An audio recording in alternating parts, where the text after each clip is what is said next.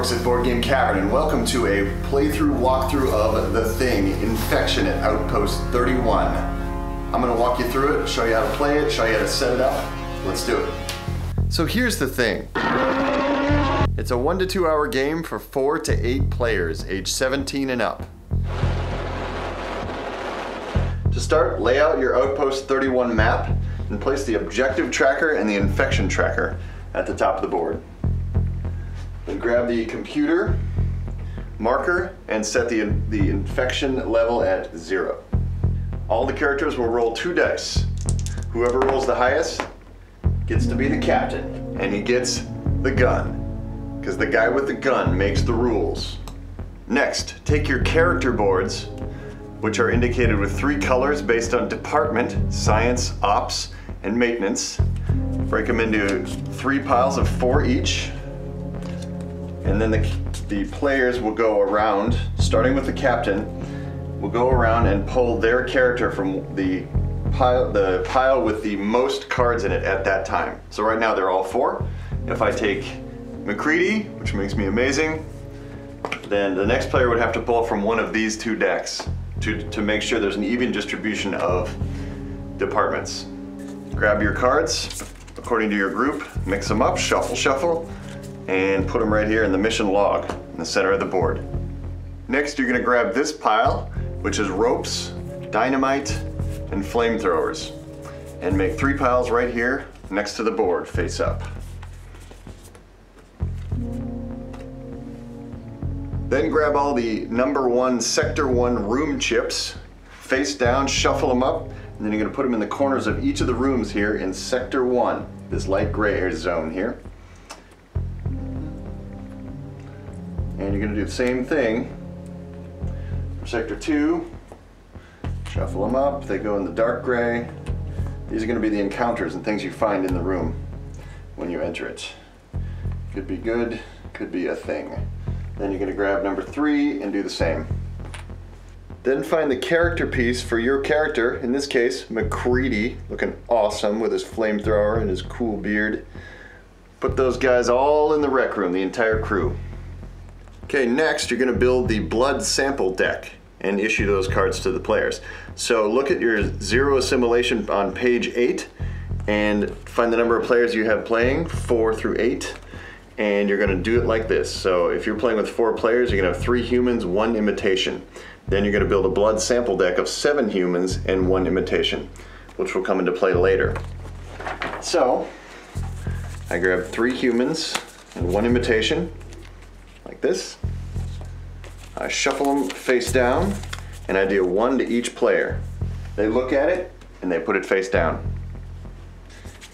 We'll take 7 humans, another imitation, turning them face down, shuffling them, and this will be your blood sample deck, which will be used later in the game as you explore to see if you have become infected. And next, you're gonna take the supply deck. You're gonna shuffle that up and you're gonna deal 5 supplies to each player. Place the remaining supplies in the supply deck here and you're ready to play. Okay, if you have the gun, you're the captain, so you get to pull the mission log, which is the first step on your turn. Now, if it's an event, like a power outage in the current sector, that has to be resolved before you can look at the next log. So, we want to roll to determine the room. We roll to determine the room is a 3. Power went out in room number 3. Now we will need a flashlight to be able to go into that room. Okay, now that we've resolved that event card, the captain pulls another mission log card to get a mission. And this is a 3-player mission. Now you're gonna see a color and an icon up here, which is the number of players of that particular department that you need to have on the team that you're picking as captain.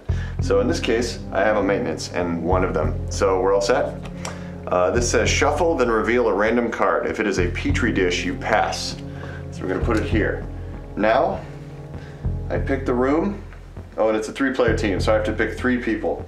If I have 4 players, I'm gonna pick the 2 other players and myself, because captain always goes, that are gonna go explore a room, the ones I trust the most. In this case, I don't know who's who. One of them is an imitation, so I'm gonna go ahead and take myself, and windows and Blair. And we're all going to go to the common office over here. And now everybody that's in the crew team that I've built hands me one of their supply cards. Now one of these blood samples is infected and they are an imitation. In this case, it's Windows. Just letting you know. So everybody puts in one card, including McCready. Now I have 2 Sabotage cards, but I'm human, I don't want to do that. But I know we need a Petri dish, so I'm going to give him a Petri dish. Face down to the captain. And then Windows doesn't have a Sabotage card, so he can't mess with anybody. But he doesn't have a Petri dish, he can't do anything. He's got 4 flashlights.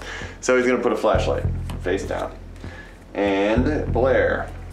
Blair has a Sabotage, but he's a human. He doesn't want to use that. He does not have any Petri dishes to give, so he gives copper wire. Face down. The captain takes all the cards, shuffles them under the table so you can't see what's what. Then the captain gets to look at the cards privately. So he's going to look at these cards and say copper wire, flashlight, and Petri dish. Great. These 3 people may not be imitations because I don't see a Sabotage card here. Then the captain may swap out a supply card out of the pool. During a swap, I can take a single card out of here, say if it's a Sabotage and I'm human, I don't want to have that happen. I would take this out, put it over here and draw a new one. Aha! Another Petri dish. Then the captain reveals as many cards as it says to reveal. So it says to pass this, we need to shuffle, then reveal a random card. If it is a Petri dish, you pass. So he's going to shuffle. And if it's a Petri dish, we have 2 out of 3 options for that. Petri dish, we pass. These go in the discard. Now we reveal the room chip because we passed the room. We flip this over and it says discard. That means every one of these people can discard 1 card and grab a new one. So Blair is a human, so he's going to get rid of the Sabotage. So that goes here. Grabs a new one. Hopefully it's not a Sabotage. It is a fire extinguisher. He is happy. Windows has a lot of flashlights and he wants Sabotage cards, so he's going to grab a new one. It's a knife. And McCready has a lot of Sabotage cards. He's getting rid of that and grabbing a new one. Gun. And the player who remained in the rec room that didn't come with us has the option now of, if I had a 4th player, they would discard 1 supply and grab a new one if they wanted to, if they chose to. Okay, so let's say, for an example, we wanted to go explore the storage room. So we all move into the storage room. Let's say we pass the mission log, and now we're going to flip this over. And this one, in this case, is rope, which means the captain, which is McCready, grabs the rope card right there. And it has 1 use remaining. You can either skip the current captain or leave a teammate behind back in the rec room. And then what you can do is, if you don't trust your current captain, you can actually play this rope and tie them up, thereby rendering them helpless for that round. Just like in the movie. You cannot go on a mission, you cannot discard a card. Brutal. This is the objective tracker. So what you're going to do is try to fill these in with rope and thing. And once you fill a certain sector, you deal with assimilation and move on to the next one. And once you fill all of these, you can escape. So we just found the rope. So we're going to put the rope here. Now all we have to do is find the thing and then deal with assimilation. Now as an example, let's say this team, the same team, went to the vehicle building. Let's say they've passed their objective and now they're investigating and they find the thing.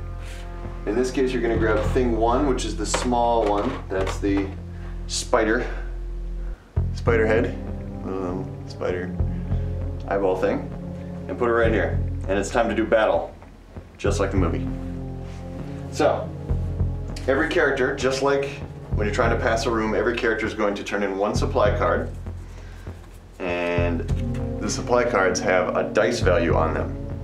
So the captain is going to be rolling dice to try to get 3 of a kind, or 4 of a kind if you're battling a larger thing. He has 3 rolls to get 3 of a kind. So you're trying to get him as many dice as possible, unless you are the thing, in which case you want to turn in a negative dice. The captain has received 3 cards. He lays them out.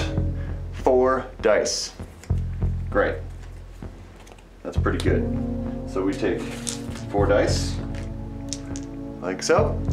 We roll them, and we have 3 shots to get 3 of a kind. So I've got 2, 3, 4, 5. Great. I guess I'll stick with nothing. I'm gonna try it again. Now, if I'm the imitation captain, I can really mess with this roll. It's bad. So here's 2 3s.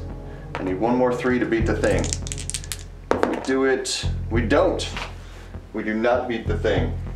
If the thing is not defeated in battle, all the remaining room chips from that sector are mixed up and placed back in the rooms, meaning the thing's skittered off and he's in a different room now, and we don't know where he is. So let's say our team has gone to the shed and they somehow cannot pass. They pull a different card that is not the Petri dish. That means you fail that particular mission log, which means you have to deal with contagion. If you fail to pass a mission log in a room, your infection tracker goes up 1. So in this case, now we're at smoke in the current room. So we're gonna add some smoke to the shed. Whenever your team clears a sector, they have to deal with assimilation, which is what happens when you enter a new sector and people are potentially infected with imitation blood. So the captain will take the blood sample deck, shuffle it up, and then you're going to deal 1 of these to each player. So we'll deal 4. The other 4 go back down here because we're playing 4 players, and then each one will get 1 of these. And what you'll do is you'll take the card you're given and the card that you already had. You're going to look at them secretly. Woohoo!